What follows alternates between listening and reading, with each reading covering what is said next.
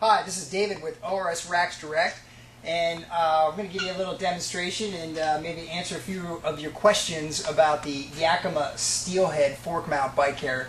First out of the gate, the Yakima SteelHead is a classic fork mount mounting bike rack that does have a couple of really neat features. That's a step up from say the Copperhead, but maybe not as many bells and whistles as a couple of the higher end fork mount bike racks, such as the Sprocket Rocket and the Viper, which you may want to check out those videos as well.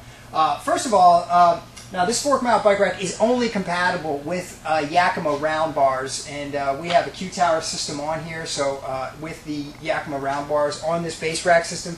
So it's because of this, the steel head assembly up here will only accept the round bar application. So if you're looking to put it on, square Thule bars, you're going to have to go with another Yakima fork mount bike rack. Also, any fork mount bike rack, no Yakima fork mount bike racks will work on factory racks. You will have to go with a Yakima upright mount bike carrier, which is the type that you do not have to take your front wheels off of to get the bike up there. Fork mount bike racks are nice. They hold the bicycle with using the fork, which is a very strong and sturdy fixed point, and is very aerodynamic as well, and easy to load because it's right here at eye level as well. So now with the Yakima SteelHead, the nice features about this are the head assembly. Very easy to snap this right on. There's a red lever here. I've already pre-installed it for you, but you would just take this red lever up, and then the bottom part it just comes together and snap. You just put the red lever down and it's on.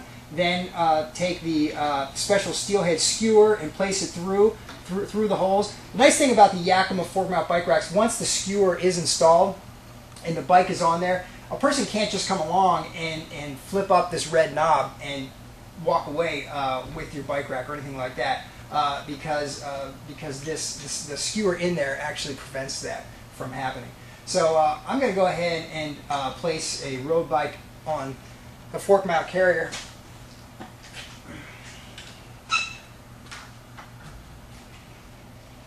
I'm just going to drop that right in there. So as you can see, it placed very nicely into the SteelHead skewer, and then what you're doing here is you're holding this end here, and all you have to do is just play with this adjustment knob on this side right here, just until you have a little bit of tension, just enough until you're able to just pop that down. I got a little bit too much, so I'm going to just release it a bit, and there we go. And now it's on there, and that is not going anywhere. The nice feature about this is you do not have to adjust this every time. Once you have that adjustment down, all you have to do is just release the lever, take the bicycle out, and then when you're going to place it back in, place it into the tray. It remembers. It's intelligent like that, and it remembers, and away you go. Come right back to the back of the bike tray here. We got a real nice ratcheting strap here. Ratchet that down. Works with all types of wheels, deep dish, mountain bikes, kid bike wheels.